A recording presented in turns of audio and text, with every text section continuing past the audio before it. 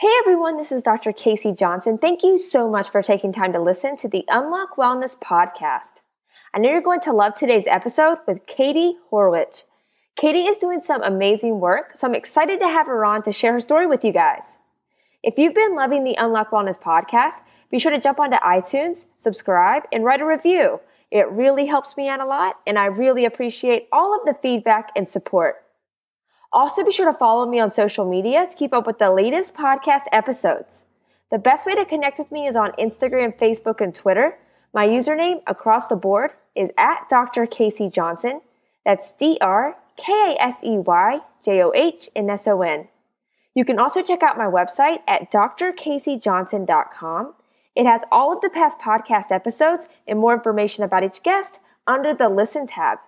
While you're on my site, be sure to check out the Shop tab where you can check out my first book of my Healthy Children's Book series and learn about the Unlock Wellness Project, which supplies a wellness bag to a child in need for each book purchased. Thank you again for listening. I hope this episode leaves you feeling inspired to start making positive changes to your health. Now it's time for today's episode. I hope you love my conversation with Katie Horwitch.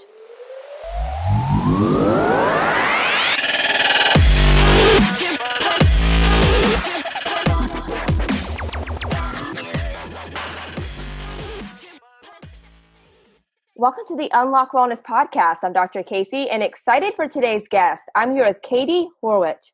And Katie is a writer, speaker, and the founder of WANT, Women Against Negative Talk, a platform that gives women tools, insight, and inspiration to move forward in their lives by shifting their negative self-talk patterns.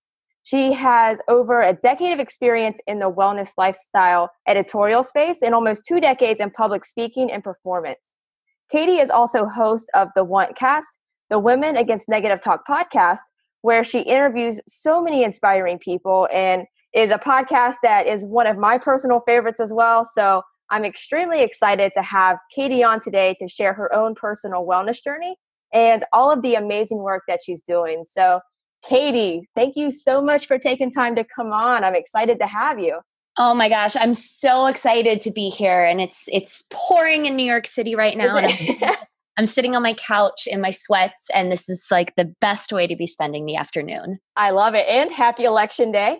Oh, thank you. I actually voted about a week and a half ago. Nice. Because I did mail-in ballot, but I saved my sticker, good voter, to wear on actual election day. So I like it. I like it on the day. I got there this morning, but that's cool that they gave you the sticker. I saw a lot of people on social media complaining that their mail-in didn't get a sticker. So oh yeah. No, but yeah, we'll just kind of jump into it, Katie. First off, where you're from and what your own personal wellness looked like for you as a kid, and not just physically, but overall mindset as well, so people really understand how you've evolved over time to where you are right now. Yeah. Oh my gosh. Where should we start? Loaded question, right? Yeah. Well, I feel like when we talk about wellness, I think this is probably a good place to start. When we talk about wellness, a lot of people have different definitions of what that means. And some people want to talk strictly fitness, strictly nutrition. Some people want to talk more like mind body. Some people, that's a question they just ask for it to sound like a more specific question than like, so tell me about yourself. So my question to you is, when you define wellness, how do you define wellness? That's an awesome question. And I honestly, I honestly define it as all three of those things. I mean, mind, body, and spirit. I don't think you can separate them. Like, I don't think it's possible to, like you can't separate physical from how you're eating to how you're thinking, because they all affect each other so much. Totally. Yeah. So, I would definitely say that's how I see it. Like, I can't compartmentalize them, but yeah. So, for you, was there one thing that was like off when you were younger, or did you kind of just unbalanced in all of those places, or what did it look like for you? Yeah. Okay. So I am going to take this in a few different directions. To sort of preface everything, growing up, I had a lot of self-confidence, but the lens that I viewed the self-confidence through was super scratched up, super blurry. I had self-confidence, but it wasn't that I didn't know what to do with it. It's that the way that I viewed it was that it was almost a burden to the world, or it was too much, or the things that I saw other people were proud of me. It was like my strengths were owned by other people and other entities besides myself. I was not for myself, I was for other people. So that combined with an intensely rich inner life, I like to say it's really loud in my brain, which is why if I'm in a social situation, I love people and I'm very gregarious, but I actually spend a lot of time in silence for most days. And most days now, especially because a couple months ago, I left my full-time job to go full force with Want. So I'm not like sitting in an office anymore. And I had something that was going on earlier in the day. And then the last hour or so, I was just sitting in my apartment, no music, no anything, and just banging out work and writing and things that were all coming from the busyness in my head. So combine that whole storm and conversation that just won't stop in my head with that knowledge that I had self-confidence, but I almost wasn't really allowed to have self-confidence. That was in direct conflict when I was a kid. And I always felt that, always felt that. I honestly can't remember a time when I didn't feel that way. And then as far as wellness, when it comes to my upbringing physically, that's sort of the mental, emotional stuff. So talking about the physical stuff, I grew up in a pretty health-minded household. I don't want to say I was never an athletic kid. I actually really excelled at running when I was younger. And it's so funny to think back on now. I was invited to a track meet when I was in 6th grade to represent my school. But then there was a family function that was going on that day. And even though my parents were amazing and they fought for me to go to this track meet, just various things happened where it was like, my parents and I were sort of like ordered to go to this thing. And I knew that I was doing it for my family, but I also was like, well, I don't know when there's going to be other track meets. And that was a really interesting, it could have been a turning point in my life because I was starting to get into acting and singing and performing during that time. And so a lot of people, when they talk about their like turning point as a kid when it comes to, I'm also in the fitness industry, like when they got into fitness and what started their journey, usually it happens around that time. And then they become like a high school athlete or a college athlete, and then they get injured, and then there's a whole story, and then they build a business around the injury, blah, blah, blah, blah, blah. That wasn't the case for me. I didn't have that moment. And so I instead sort of wrote off that I was good at sports at all, or athletic at all, or an athlete. I remember an ex-boyfriend once calling me an athlete when I was in my early 20s. And I was like, what are you talking about? It's not an like I had gotten back into running at that point, which was amazing.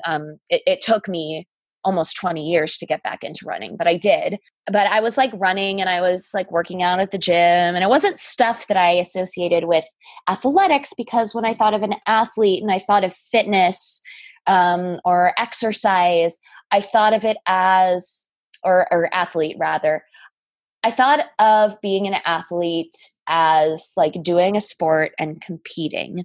Right. And I didn't think of myself as athletic, even because when you're an athlete, you're athletic. When you work out, you're like maybe fit. You're equipped to do a workout at a gym. But I remember never associating myself with like physicality and working out, which is so crazy because then I came back to it way, way later in my life in a totally roundabout way. But I also I was born in the 80s. So I was a kid in the 90s, which was like, I call it the Snackwells generation.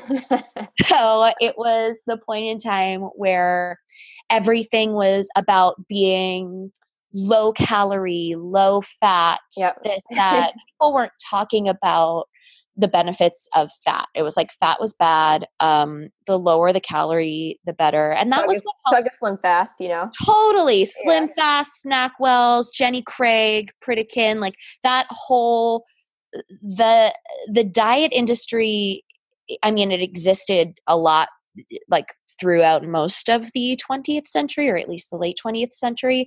But I feel like the 80s and the 90s is really when it started to become this whole other monster. So I ended up going to college, and I'm going to college for musical theater. And that was my plan, was that I was going to be an actress and I was going to be on Broadway. And I feel very grateful that I was able to do a lot of professional work, and I did get work. But what ended up happening is I developed an eating disorder in college. And part of that, hearkening back to, the Snackwells generation, I felt, as a lot of people do when they have eating disorders, I felt like I didn't belong where I was. How people talk about college is how I felt about high school. College, I just felt completely out of place. I felt like I was there to learn how to become a successful, responsible adult woman in the world. And the rest of the people that I were around, I mean, it was a bunch of 18 to 21-year-olds, like being 18 to 21-year-olds. So because I felt so out of control, because I felt like I was a proverbial fish out of water, I thought, well, what? And I was feeling uncomfortable in my body at that time as well, because I feel like that's a time where a lot of young women do feel uncomfortable in their body. And I had gained a little weight over the summer. So that made me feel like the physical discomfort matched the mental and emotional. So I was like, all right, so to be an adult, adults have control over their body, and adults exercise, and adults go on diets and have their food under control. And when I do that, then I will feel like I am an adult. I will feel like I've got my shit together. I'm allowed to say shit on this podcast, right? Yeah, you're good. Okay, cool. All right, wonderful.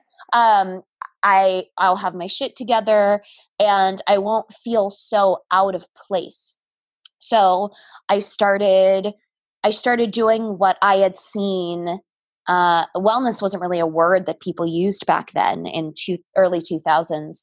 I did what people who were living healthfully in that era that I had seen them do. And that was eating diets that had very little fat, that were very huge air quotes, like very clean, not a lot of, and clean even meant something different back then. Clean meant that it didn't have a ton of sugar. Clean meant that it wasn't doused in oils. It didn't matter if it was frozen yogurt that was completely made out of Splenda. Like that counted, because that was simple and it was low calories and you knew what it was, and it didn't have the things that contributed to this thing that was unclean, which is a whole other tangent, which is just our culture's intense fat phobia and this fear of fat and gaining weight. And it was just a weird time. And I think that we're still coming out of it right now in 2018 and still feeling like the repercussions of that era. But anyway, so I ended up developing an eating disorder that's called orthorexia, that is basically an unhealthy focus on health. Because after I lost the weight, it wasn't about losing more weight. It wasn't about how little I could eat. It was just that we're not taught how to maintain anything. in our culture. We're taught how to achieve. We're taught how to strive. We're taught how to win the thing or get the man or get the girl.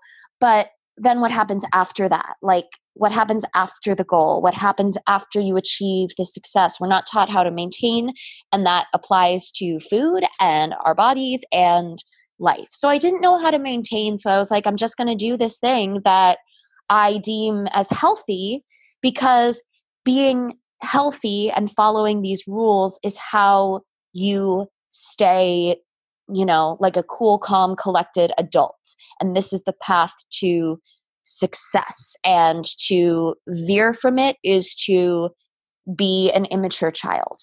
And plus you're in show business, and like that doesn't help because you have the pressures of that, of auditions, of other people around you that you're constantly comparing yourself with, like that alone, but plus the other social, things as well. Like both of those combined, that's just kind of a recipe for disaster though.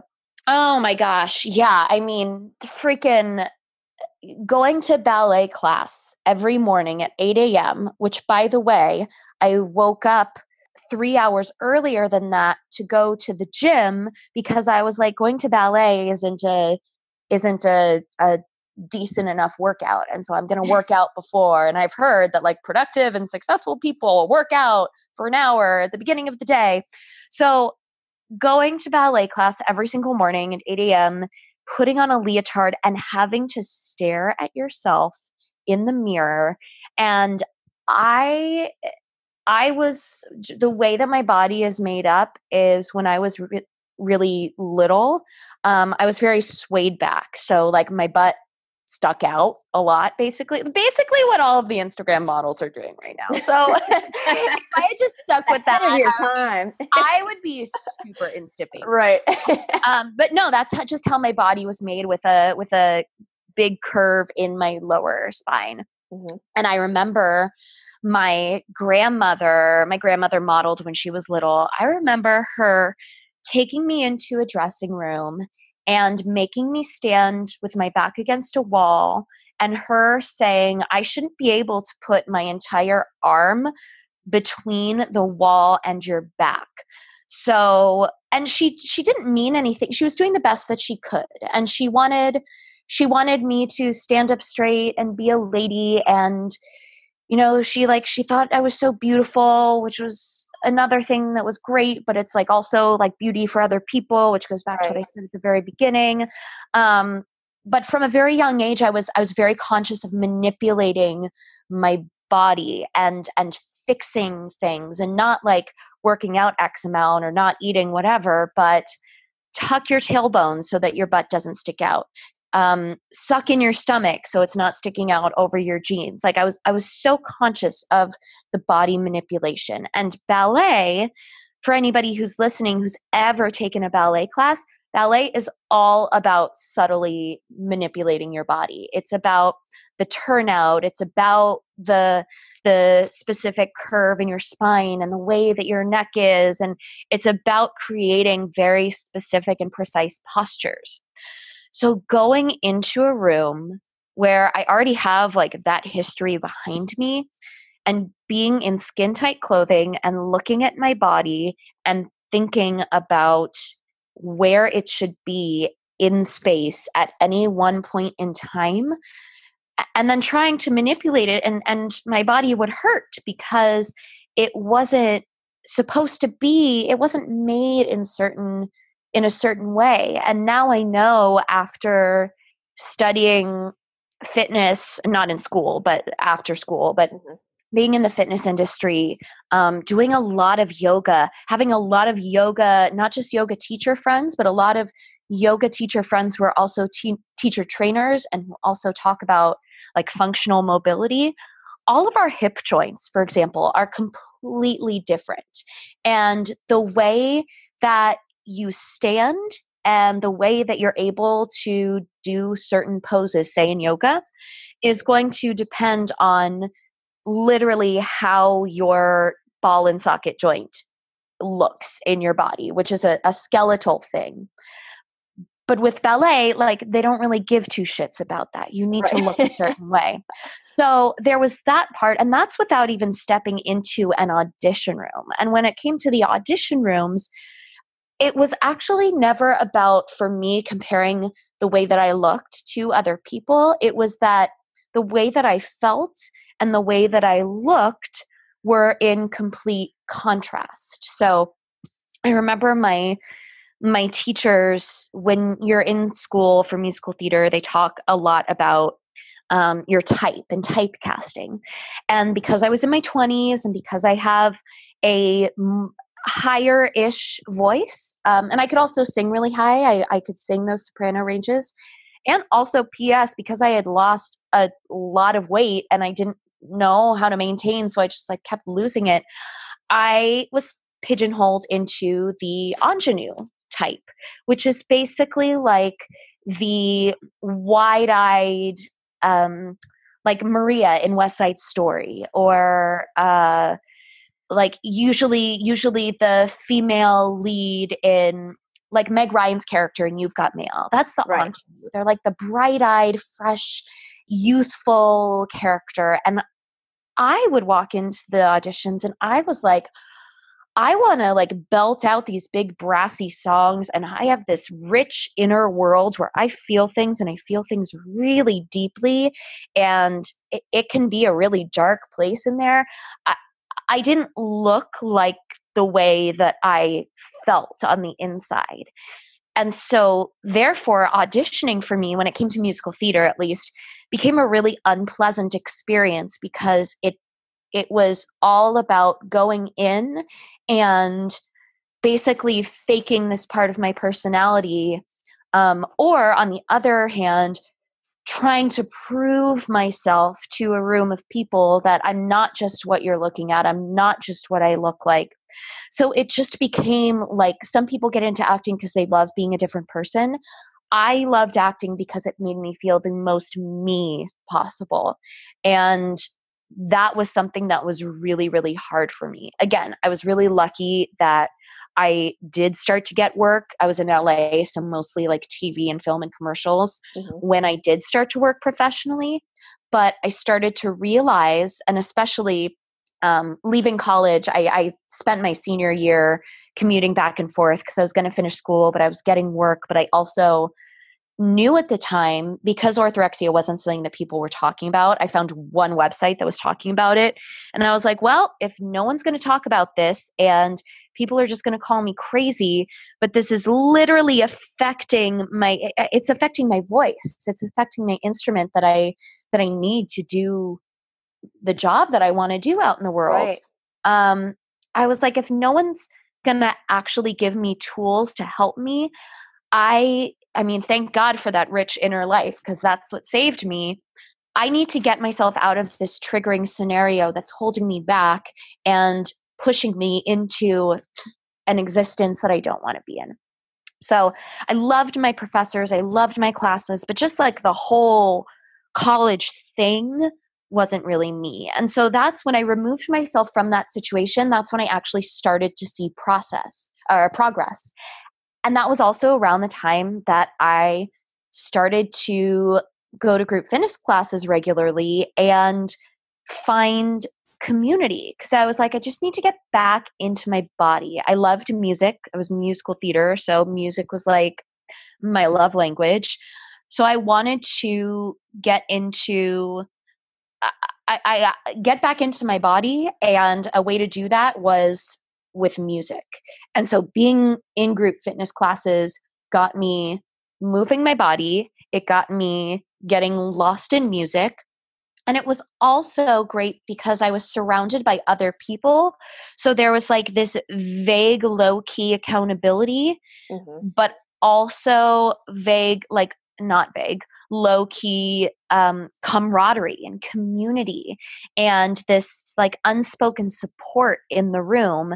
And I would see all different types of ages, all different bodies, all different backgrounds, and everybody coming together to have an experience together it was so powerful. And so I ended up getting certified to teach spinning, indoor cycling.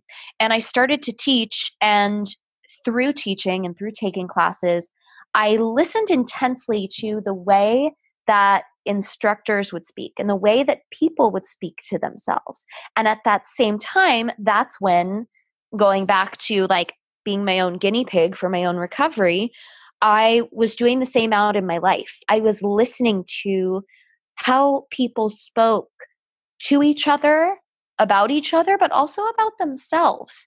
And it wasn't that I realized at that moment that negative talk and negative self-talk and bonding over negativity, it wasn't that I realized it existed at that point, but I think that's when I realized how prevalent it was in our society and how much it influenced our day-to-day actions. And that's when I really realized that the language that we speak to ourselves about ourselves, both in our head and out loud, also is reflected in the way that we speak to each other, because it's all Definitely. the same language, you know? Like, you can't just be speaking Spanish in your head and English completely solo out loud, or English in your head and Spanish out loud. Right. You know, like if you're learning a language, you've got to do both. You have to internalize the language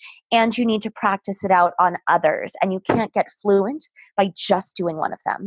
Yeah, and that's why I really love what you're doing, because I think for a lot of people, they just aren't aware of what they're doing or how they're talking to themselves. You know, I think that it's becoming a more popular topic now, and like, you know, platforms like yours has really helped so many people because of that. It's just, you know, we have like these limiting beliefs and like these stories we tell ourselves day in and day out, when we say it so many times that first we don't realize we're doing it, and second we say it so many times that we believe it's true. And it's insane. Like, you know, I was thinking about this morning before you know, just getting ready for our call, and it's you know, just, I mean, for me personally, like I was thinking back on little things like elementary school, right? Mm-hmm. People would like say like I was shy because I was more like, I would be more quiet and I wouldn't go out of my way to be like the center of attention. You know, you can come off as shy. Totally. Yeah, me too. Yeah. So like, you know, people would be like, oh, she's shy. And I realized how far I carried that along with me, when just by really digging deeper into it, it's like, I'm not shy. I just have to have time to process things, and I have to have that alone time, and I don't have to be the first to respond, but I'm not shy. But I mean, I could see how people could take things like that, and super negative things too, people could take along with them on that ride too. And it's just insane how much those limiting beliefs and those stories can just stay with you for, I mean, from elementary school till, I mean, like 90s, hundreds, forever, because it's like, it just, they don't go away if you don't address them. Yeah. And like, that's when you're learning the language, right? Like, that's when your brain is just in a constant state of development. It's funny you mentioned the shy thing. I remember a distinct moment when I first started to do like community theater. Mm-hmm. I did community theater when I was in elementary school, going into middle school, but it was an organization that like I found through my cousin, did a production with them. Like I knew someone peripherally through her. There was something familiar there. And then I remember in 8th grade, that community theater group sort of fell apart. And so I was looking for another place to go, or my mom was looking for another place for me to go. And she found this group. And the very first day of rehearsal was basically a get to know you, like icebreaker day. Right. And the parents of the kids were invited, and like any friend, it was basically an open house, but directed at the people who were actually signed up. And I remember that one of my best friends went with me and my mom, and they both sat on the side. And I did the thing. And after we left, and then we dropped my friend off, and my mom said, I don't know if she said that she was proud of me, but she definitely said, I mean, I'm sure she did in her way. Right. But what I remember from that experience was that she said that my friend had turned to her and said, I would have never expected this from Katie. She was so she put herself out there so much. Like I would have expected it from this friend or this friend who we all had mutual friends. But I would have never expected for her to be the one who would do that. And it's like, I might not be the leader of the pack right out of the gate. I mean, still, I sort of use the like take a beat and then respond, like take in information, process information, and then sort of pepper yourself into a scenario. Like that's my strategy in new social situations.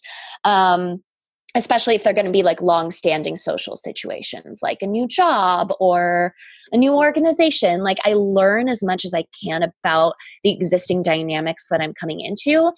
And then I sort of start to work my way into that. I'm still that way, not but, when it's game time, it's game time. Like right. It's not fake at all. It's just like, I know when to give it and I know when I need to reel it in, and not for anybody else but myself. Absolutely. No, I mean, that's huge. And like, I just think it's amazing how you're addressing that. And obviously through all of those experiences that you've had, it's really given you that experience to help a lot of people. And so on that journey, like when did you kind of have that spark that of creating Want? And like how did that even come about? Like, I mean, it's such a big thing that you're doing. When did that first like spark happen? Yeah, so that happened twice, by the way. 7 years apart, which was a great lesson. Also, I'm sorry, I don't know if you're hearing like ambulances in your ears. Oh, that's okay. No big deal. It's crazy out there. So 2 times, 7 years apart, which I think is very valuable information for people who are purpose-driven and service-driven and mission-driven, that just because something comes around to you the first time and you don't necessarily have the tools or it doesn't come to fruition doesn't mean that it's a bad idea. It just maybe means that it wasn't time for it yet for various reasons. So my story with Want is that this was 2007. It was actually during my senior year of college. So I was living at home. I was working. I had just finished up a contract with a regional theater group in Southern California. It was like my first like big union role. And so like career and everything, it was going on the track that I wanted it to go on. I was in this practice of just fiercely listening, and I wasn't completely through my eating disorder, but I was on a really good path and proactive path of recovery. And I was away with my family, and we were in Hawaii, and it was my dad's, oh my gosh, it's going to be, it'll be the 11-year anniversary, like this Thanksgiving. That's so we're, super, super cool. So we were in Hawaii for my dad's 50th birthday. My parents and my brother were downstairs. I was upstairs taking a nap, and I woke up from the nap and I turned on the TV, and this commercial came on. It was the very first commercial for the Dove Real Beauty, Dove Real Bodies campaign, which was now that now iconic image of all of the women in white underwear and tops, and they were all different ages, all different races, all different body types. And the message around the commercial was basically love yourself, you're beautiful just as you are. And I saw that and I had 3 thoughts at the same time. It just like hit me. The first thought was, oh my gosh, this is so cool. I mean, really, it was the first like major media body positive campaign. It was revolutionary at the time. Right. Now it's really cool. We see stuff like that very, very commonly. But that was, imagine if you'd never seen anything like that before. And I imagine what it was like when on the Dick Van Dyke Show, Mary Tyler Moore started wearing pants, or like Katharine Hepburn wore pants in the movies. Like seeing that and being like, oh my gosh, like you're allowed to do that? Right. It was huge. So that was my first thought, like, oh my gosh, this is amazing. Second thought was, well, what happens when I'm not feeling beautiful? What happens when I don't feel like I love myself just the way I am? Like where are the steps to get me there?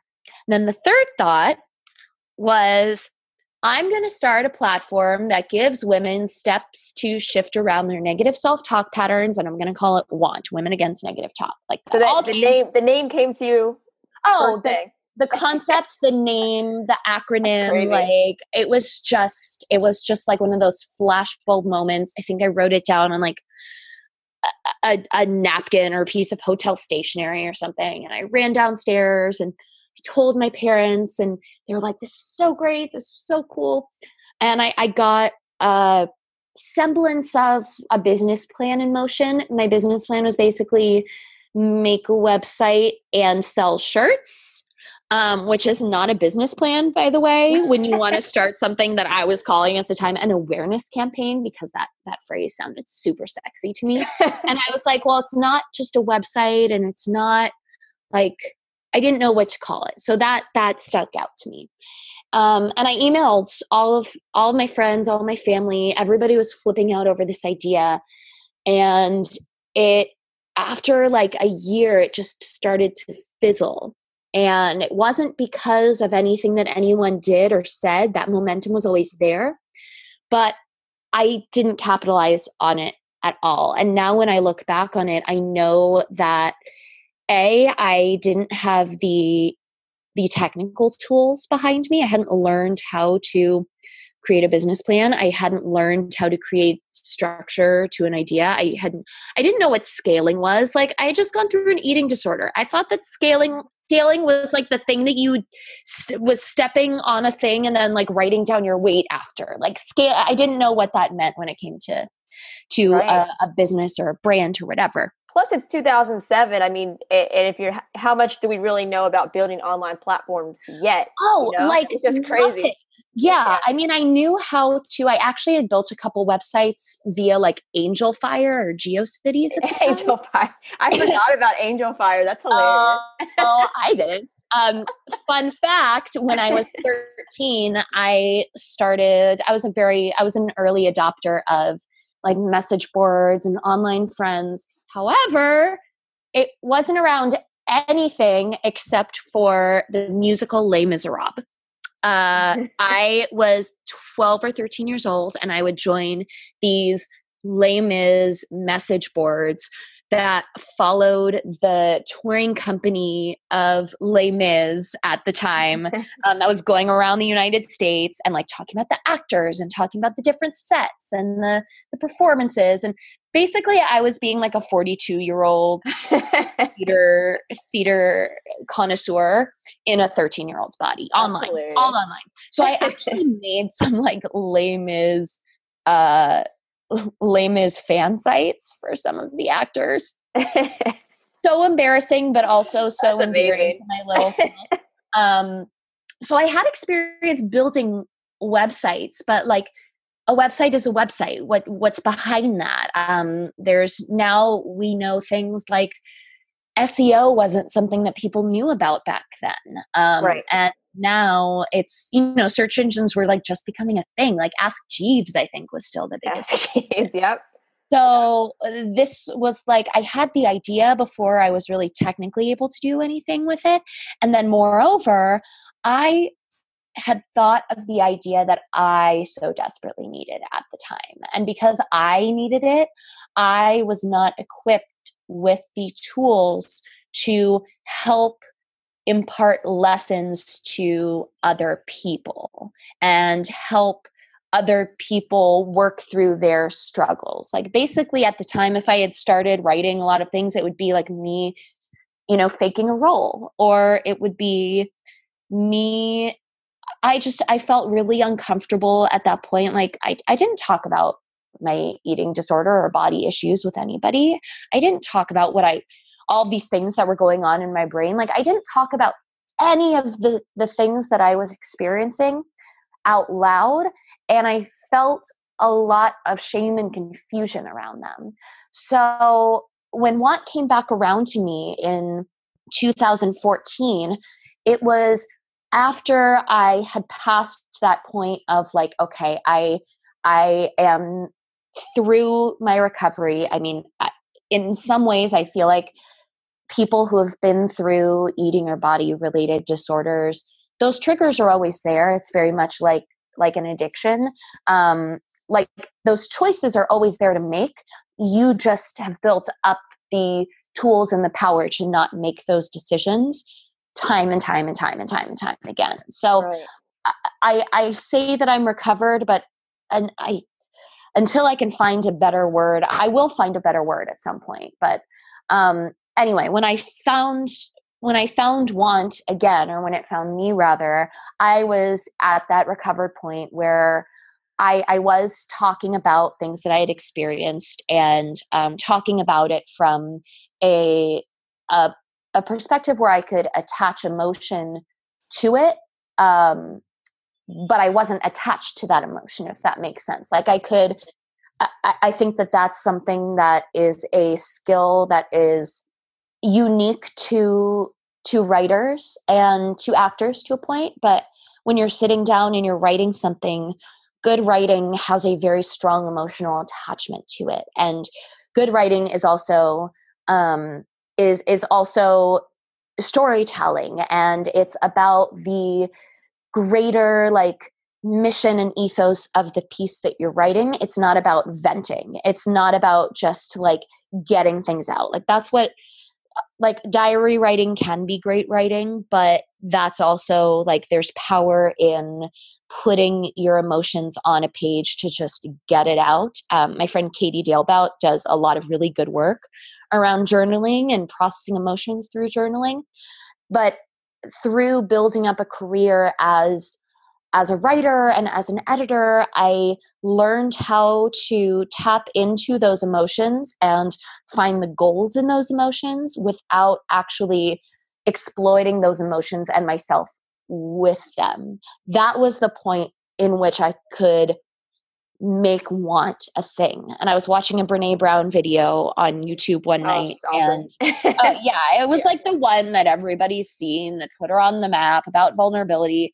Right. And at that point, I was an editor at an online wellness magazine, and I was happy, but I felt like I was supposed to be doing more. And when Want came back around to me, it was when I was watching that video, and just like the first time, I was like, I actually think that it was a Brene Brown video. And it was a Marie Forleo video that I found like researching like how to do something. I don't know. And then I found Brene Brown. So the combination of Marie Forleo and Brene Brown, I was like, oh my gosh, Want is the thing that I'm supposed to be doing. And not only do I have all of the technical skills to be able to do that now, because I've been doing this now as a career for 5 years, 6 years, whatever. I also was really both confident in what I knew and confident in what I didn't know. So there was no faking involved. If I wasn't sure about something, then I wasn't going to portray it as something that I was sure of. If I wanted to have a conversation around things that didn't involve my expertise, I would reach out and talk to other people who had that expertise. But I was also very conscious of, because when I looked, because I knew how to do a business plan at that time, and I was looking at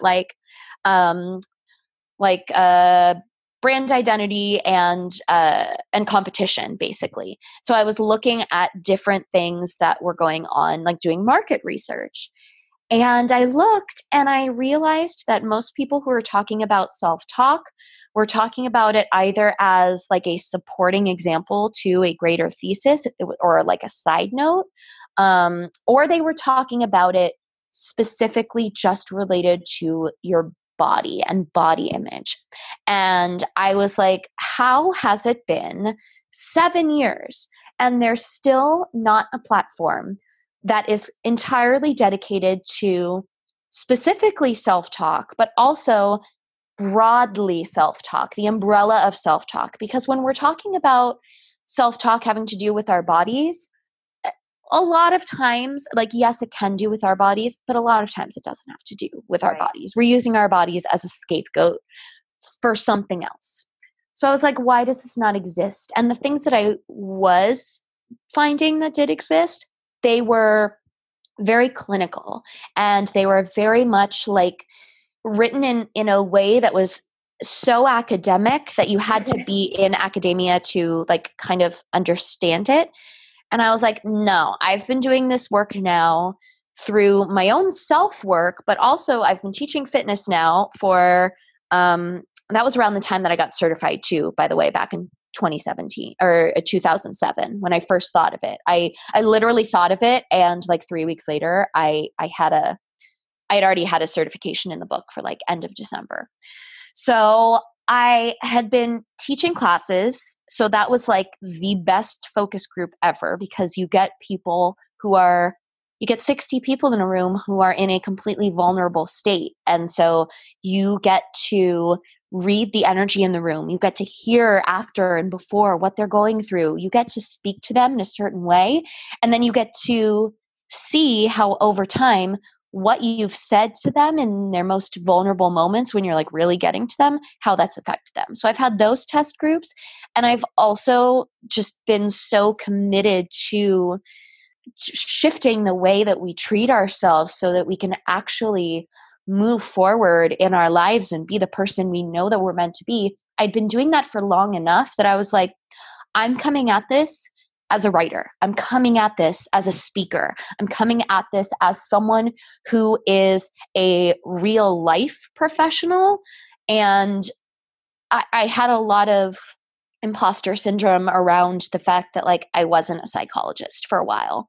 I feel like that's normal though. Like I feel like once you dive in, and then especially if there's positive feedback and you're having a lot of successes with other people, I mean, I could see how that would easily happen and would be like a norm. Yeah. And, the funny thing about imposter syndrome is that the people who actually probably should have imposter syndrome never have it.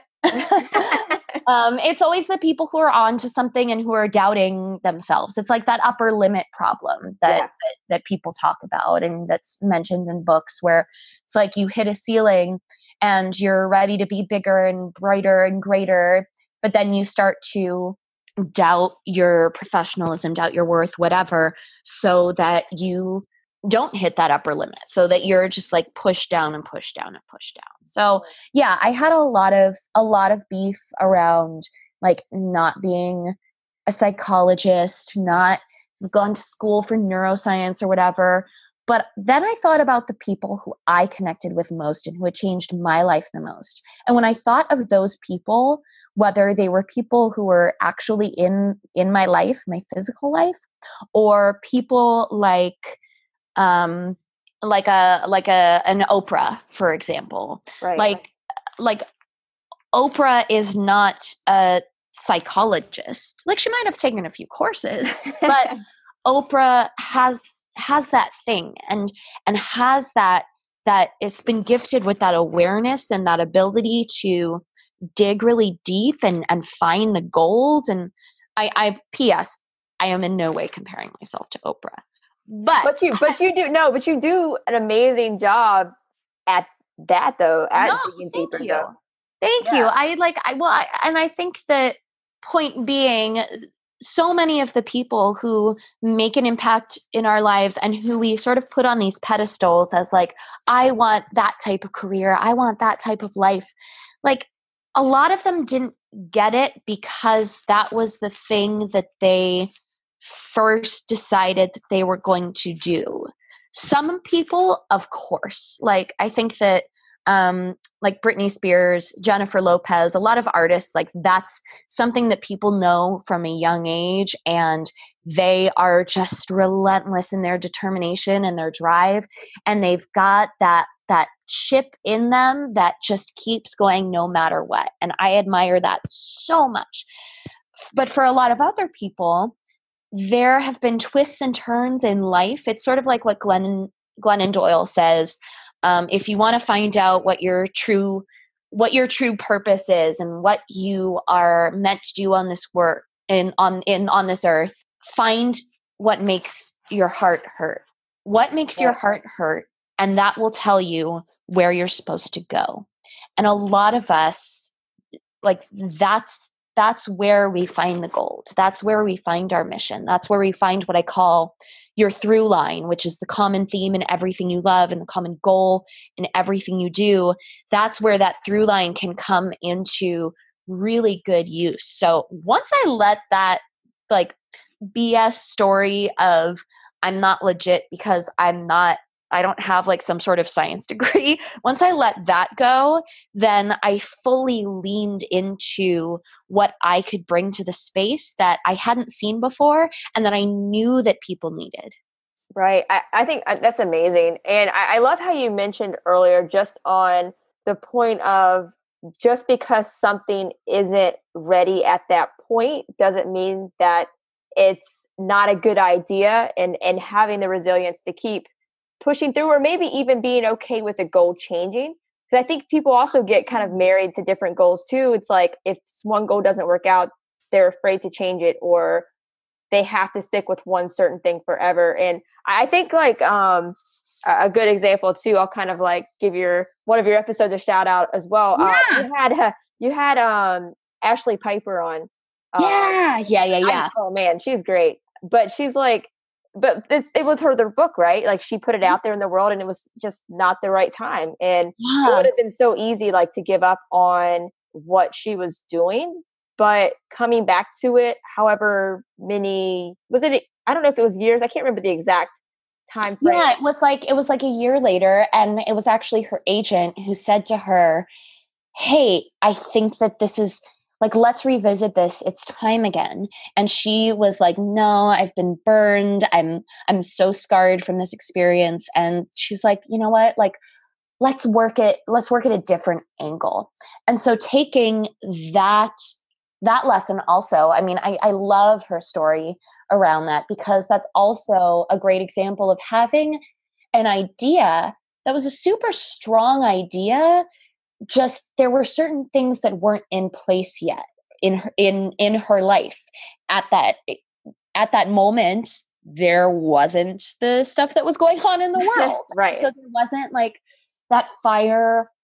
She comes from a political strategy background also, so like she has that fire in her naturally, but there wasn't this completely like gobsmacking, overwhelming like urgency in the culture where it was like, okay, this is what we need. Right. So I actually think that I've known her for, since I was at my editorial jobs. I've known her for like 5 or 6 years now. And she's always been super whip smart, but also been like, she was an early adopter of like, we need to do things right now to change the world. And like our form of activism can be as small as learning how to compost, like change the way you live your life, and you're going to change the social and political and cultural sphere. So I think that was always in her. But I think that something happened after the election and after that period of time where it was like, oh no, that's your bread and butter right there. Right. Is that what you're talking about is actually going to move the needle, which is where I feel like I'm at right now as well. And I feel like I've been there for the last year or so now. 2017 was sort of like an intensely personal year for me because that was the year I got married. And then 2018 was getting back into the swing of things. And I feel like at a certain point, I don't want to say that I was wooed or like starry-eyed over like the way that self-talk fit into the wellness sphere, because I still firmly believe it 10,000% does. And because the way that you talk to yourself is the way that you treat yourself. And the way that you treat yourself 100%. is the way that you live your life. But now I'm also like, oh, the way that we talk to ourselves inside is how we're going to freaking change the world on the outside. So I've got that that fire under me now that's sort of like, okay, this is game time and this is go time. And I'm really pumped for 2019 because I think that I'm ready to be ballsier or lady ballsier than I've been in a while. And I think that I am really fired up about how I can play my part in this whole just like social and cultural dynamic that we're living out right now, and how we can actually like proactively change it, and how we can live in an environment and in a country and in a culture that is inclusive and that is kind and that does pay people equally and that doesn't, suppress voices and suppress voters. Like that all starts with the way that we talk to ourselves, because the way that we treat others is a direct reflection on how we treat ourselves and vice versa. Like I always say that one of the best ways that you can practice positive, or as I say, like more proactive self-talk, is give compliments to people. We live in a world where we don't give compliments as freely and often as we should in a genuine Jinx, genuine and specific way. And sometimes when we give a compliment, we give it expecting something back. So giving it generously and genuinely and specifically, that's going to make us more genuine and generous and specific with ourselves, because it's all the same language. It's all just about becoming fluent in the language you actually want to become fluent in. No, I love that. 100% agree. Yeah, it's just like you said, it's just being genuine with it is one of the most important things. Or, kind of to go back on something you were talking about on your finale podcast, which was great, by the way. Oh, thank you. Yeah, it was. I loved it. No, but you were talking about how we frequently ask how people are, but we do it in a way that we're not trying to be mean, but a lot of people really we're saying it in like a robotic way. We don't really care, or we're not taking the time to actually listen and respond. And I think that that's huge. And I think it's something that everybody needs to be more aware of, and myself included, because how many times do we talk to the person at the store, but we're texting at the same time and we don't really care? Like, I think if you can apply that in just a lot more situations, it's crazy how many people you can connect with, and it's a lot more fulfilling. And that obviously affects every other aspect of your life. Totally. The overuse of the word fine also to be like, how are you doing? Fine or good? Yeah. It's like we ask people how they are just, because that's the thing that we should say. And we say fine because we in some way kind of know that people are asking because of, that's the thing that we should say. Right. My husband once said to me, when it was early in our relationship, and I would ask like how his day was, and he would say fine. And I was like, no, but like, how was your day? And he was like, it was fine. He's like, there's like a lot of details, and like, you don't need to know all the details. And I went, no, but actually I do. And I want to know the details, and I want to know how you're feeling about your day, not just like the objective things, but like, how are you feeling during your day? So I know where to meet you at. And that was a game changer. And that also changed how I ask people how they're doing. And that is also, I've got to credit my husband. He's just an awesome human being, which is why I married him. Shout out to Katie. Spoiler alert. Jeremy is pretty awesome, but I think he asked me maybe once, and then I like ran with it. He was like, how are you doing physically, mentally, emotionally, spiritually? And I was like, oh, okay. I was like, physically this, mentally this, emotionally this. Or I'll ask people who've like maybe been going through a hard time. I'm like, how's your heart doing? And not like, how's your heart? Like, okay, it's like resting heart rate of 70, whatever. Right. But like if someone's just gone through a hard time and it may have taken a toll on them emotionally, like, how is your heart doing is, I feel, a way more thoughtful question than how are you doing? Not just from the asking perspective, because you're asking something, again, more specific and more genuine, but it's also doing the person that you're asking a favor, because you're basically saying to them, I want you to share the emotional stuff with me and I'm here for it. You know? It gives a permission, because I think a lot of people, they just don't want to like burden you with the negative stuff. Because I mean, if somebody asked me how I was doing and maybe I'm having a rough day, my initial thing isn't like unload that on them. You know, totally. There's this idea that like we're constantly being a burden to other people, which is such a bummer way to like view yourself. It is. And I think through resources like yourself, I think you're making it more, you're opening up the conversation to make it more doable and to make it more common. I think it's just, like you said, it's just, we don't want to be a burden, but at the same time, you have to have those conversations. Otherwise, you're going to end up in a bad mental space. And so that's obviously something that we're seeing a lot of currently, which is, it's pretty awful. Yeah. But you know what? We do have the power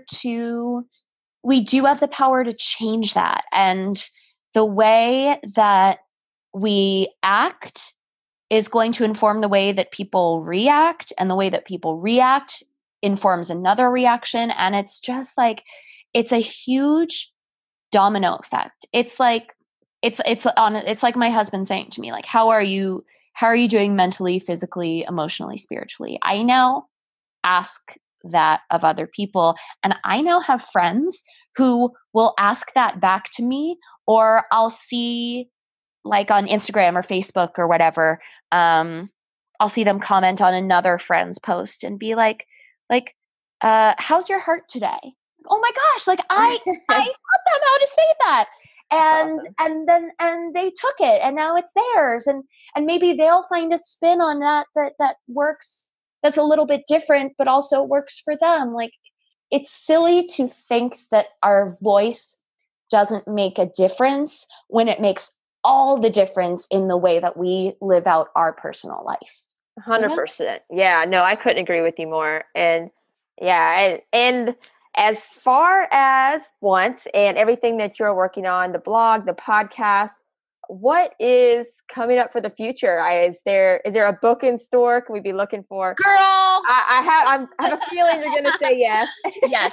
That was part of I'm just going to freaking say it. That was part of the reason that I had to push the call till later today, is that there was a really important meeting that I had to be a part of that could only go on at that point in time. I'll allow it then. And I was like, yeah, I was like, okay, well, in turn, I will tell her about it on her. Perfect. Transparent. So yeah, I mean, and I've been upfront with people. I am shopping for. I'm looking for the perfect fit or the best fit possible, as far as agent, as far as editing, as far as publishing, all of that stuff. And I'm being really upfront with people and saying, like, look, this book can live in like the self-help and self-improvement area for sure. And I think that it probably will.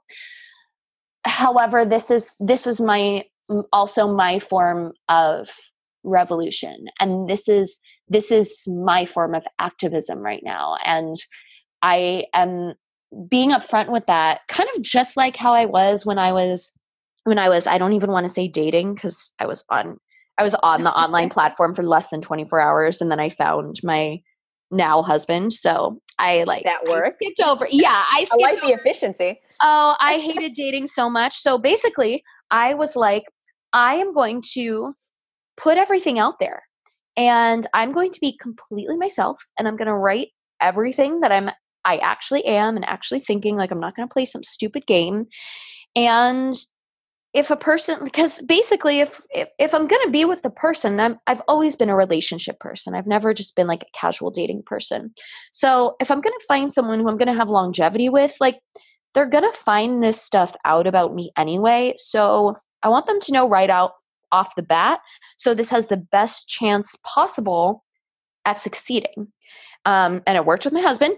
So I'm kind of like that now when it comes to, honestly, with everything, with the book, with some different stuff that's happening in 2019 as far as events that I'm looking to do and speaking engagements that I'm looking to book, because I am actively booking for the beginning of the year now, which is awesome. But I am so committed to doing the thing that I say at the end of every podcast, which is I say, be the you know you're meant to be, which is very different than be the person you want to be, because I believe that we all know deep down who it is we're supposed to be and what our strengths are. But there's just so much noise in the world that tells us, starting at a very young age, and convinces us to be otherwise and want to be otherwise. But do we really want to do that? And that goes back to like, do you want to be other people, or do you want yourself? Do you want yourself just as you are? Do you want to be the best version of the best you that you can be? And so right now I am committed to being the me that I know I am, and the me that I know I should be out in the world. And whatever comes from that, I'm cool with, because I will know that I left everything on the floor and I gave it my all, and it was all mine. And if something doesn't work out, then I'm like, okay, well, that actually wasn't a fit, or that actually wasn't supposed to happen. Not to say it's not going to sting, because things really hurt when they don't happen. And not to say that I'm not going to be sad about things, but I would so much rather be sad and then have that information, because everything is information, right? So I'd much rather have that information moving forward and be like, okay, awesome, not my people, or not my person, or not my thing. What about that worked, and what about it didn't? And what can I take with me into the next scenario as myself? Like, that's all great information to have. If you're trying to always be what you think you want to be, or you think other people want you to be, then you're just going to be in a constant state of manipulation. And I am done. I'm done with that. The only manipulating that I am doing is, I don't know, in yoga class when I'm hitting a new pose. Right. Because I mean, you really have come full circle with that, because that's basically what you said has been your entire life, whether it was as a kid with your grandma or in ballet class. It was always trying to fit somebody else's mold or adapt to the thoughts of what they wanted you to be. And it's kind of come full circle to where you realize it's obviously not about that, and trying to teach other people that as well. Yeah. Yeah. No, I love that. I love that. So the book, so the meeting went well? Yeah, it went really well. I mean, it's still like, this is all very beginning stages, but I also feel like, I don't know, I'm having the conversations right now, which I think is maybe a valuable lesson for your listeners. Because I think that sometimes we either protect information and we don't say anything to anyone, or we like overshare and it's not, whatever the thing is, either isn't ours anymore. or we've like all of a sudden lost steam over it because everybody else's expectations are attached to it. So I've started to talk about it now when the conversation is on either a podcast or it's a conversation with people who have written a book and we're talking about like process, advice, stuff like that. Mm-hmm. I'm not talking about it a lot with the people who are actually the closest to me in my life, because they're almost too emotionally invested in me and my success, which is amazing. And I'm so lucky to have. So I'm not poo-pooing that or saying that that's a bad thing. However, that also prevents me from actually doing what I know is right. And my judgment then gets clouded for who I am. It gets clouded with their opinions and their investment in the project. So it's like, I'm talking about it right now because I know it's something that's going to happen. And I know the people that I can really talk about it with, where it's like I know that I know we just met on this call, but I feel like I can talk to you and I'm like, yeah, this is happening. And you're like, cool, awesome, rad, like keep me posted. I know those people. And then there are also people who are going to claim a little bit of protectiveness over me and of that and my experience with that. And that's something that I'm not ready for yet at this stage in the game. Like it's something that I really need to do on my own. And I also realized like if I'm not talking about it right now, and this process is going to be a prime example of like putting all of my work since 2007 right in really good use. Like if I'm not talking about how I'm navigating this situation, then I'm doing a disservice to people who are also wanting to go for big things. I think that there is power in listening to somebody's journey. However, I think that it can also be dangerous if the person is still trying to figure out which way is up mentally and emotionally and still processing like their place and everything. Sort of like when I first thought of Want, like I wasn't ready to share stuff yet because it would have just been me venting and it wouldn't have created the proactive minded community that I wanted to so create within Want and out in the world. But this is a very objective process that has very subjective opinions laced into the process. And that I'm totally cool talking about. I'm sure that there will be some things that happen that I will keep private until after they happen. And I'm sure that there are things that are going to happen that I won't really know how to emotionally navigate in the moment that I will share for later. But this is actually kind of a cool test for me to be like, all right, let's put everything to work and let's see how you can enter into a situation that could get very emotional and that could get very unknown. And with all of this good, like talking the talk that you've done, let's see how you actually walk the walk. I'm really interested to see how this all pans out. Again, it's like, there's obviously an outcome I want, but everything is just like, I don't know. It's a cool story that's unfolding. I'm really excited to see what happens next. Awesome. No, I'm excited for you. And I mean, just based on the work that you've already put out into the world and the pot, like just everything's amazing. So I don't doubt that what you put out there is going to be amazing. And I have a spot for your book and Talia's book that's coming out ready on my bookshelf. You guys just have to.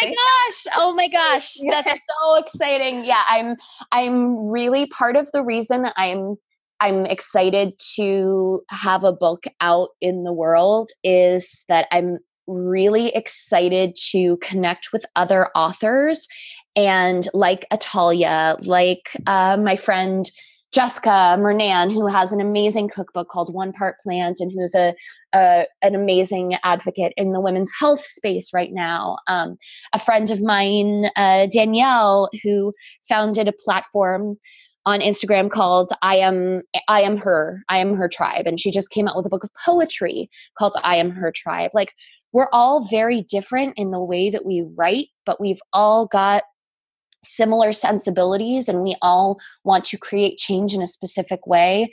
I'm really excited to join forces with people and be like, yeah, like, let's do this together. And my message is going to resonate with some people. Talia's message is going to resonate with some people. Both of our messages are going to resonate with some people. Like, we're just more powerful when we work together to create what we want to create. When we work together to support a greater mission. I'm really excited for that. Yeah, no, that's incredible. I love it. And besides the amazing book that you're going to put out there, what is there anything anything happening in the future for the blog and the podcast? I know the podcast has a little break, right? Yeah. But other things going on with the platforms as well.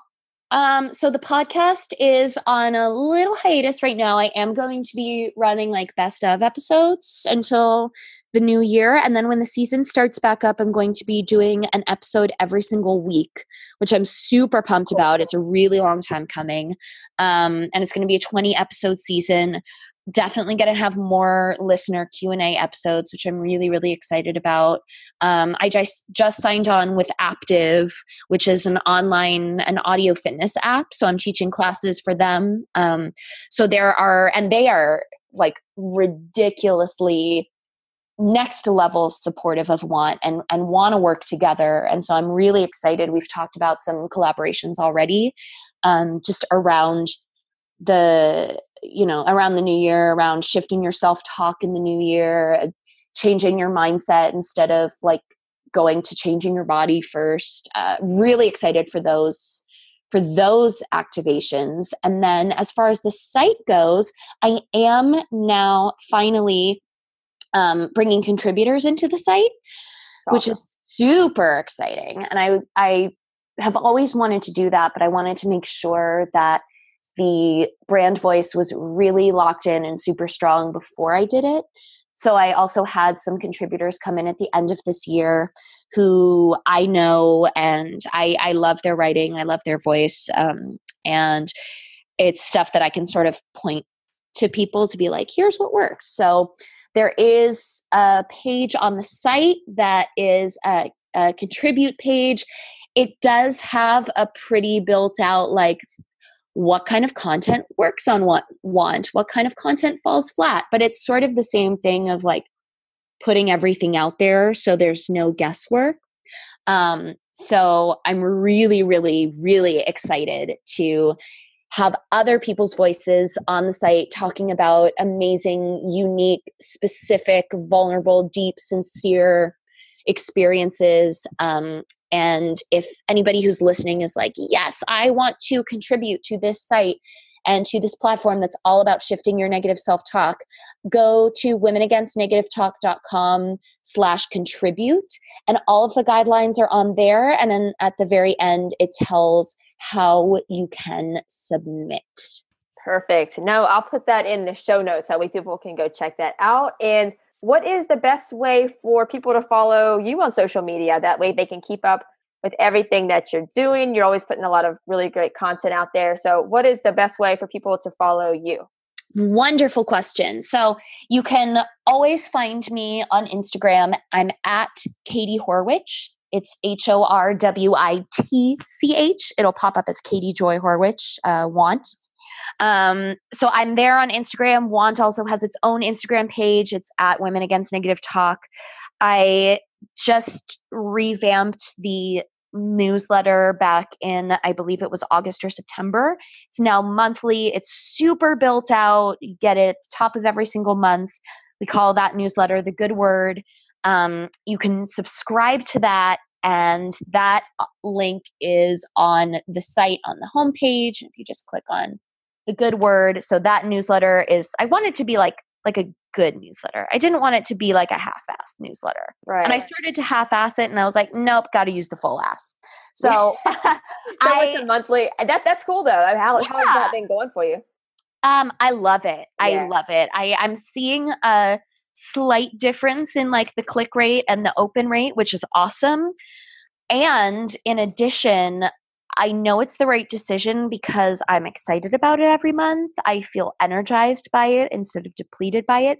And sending it out feels like I'm actually offering value to people instead of just sending out because it's like, okay, well, if you don't find the want content on Instagram or on Facebook or going directly to the site, like here it is from the week. I just felt like I wasn't spamming people, but we all have so many emails coming in, right? And we subscribe to newsletters and unsubscribe. Like I wanted this to be something of substance, and I'm really, really proud of the way that it's turned out. And so that is a fantastic way to stay in touch with me also. And I share personal stuff in there. I share products I'm loving. I share links that I'm loving.